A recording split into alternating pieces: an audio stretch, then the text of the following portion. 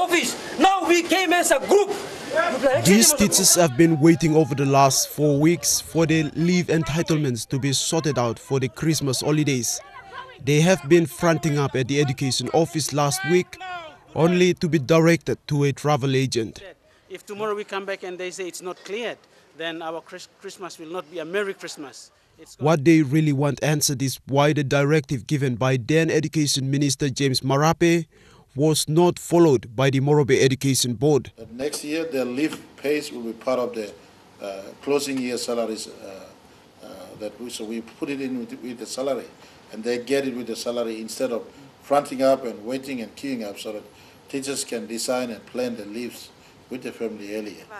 Till today, this hasn't eventuated, and we are very frustrated.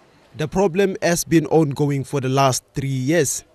Leave fares have been paid to a third-party travel agent, and certain amounts of money have been deducted from their entitlements.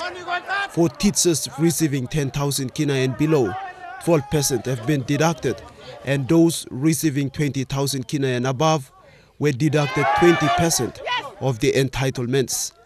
This is not a loan we are making. We've worked hard 2 years for this. It is a hard-earned entitlement. It's not just a token of appreciation here. We are talking about what we have sweat our guts out for. They also questioned why the travel agent was deducting huge sums of money from them.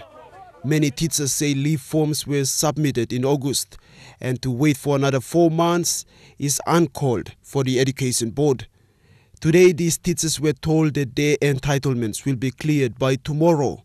If not, many of them will wait until next year. Vice Minister for Education and former Bumayong Secondary School Principal Gizu Atsiniwin has blamed this problem on corruption. Morobe Governor Kelly Naru also said the same sentiments, questioning why this problem has been ongoing in Morobe Province for many years. Our attempts to speak to the acting provincial education advisor were unsuccessful. Sylvester Gawi, National MTV News, Leh.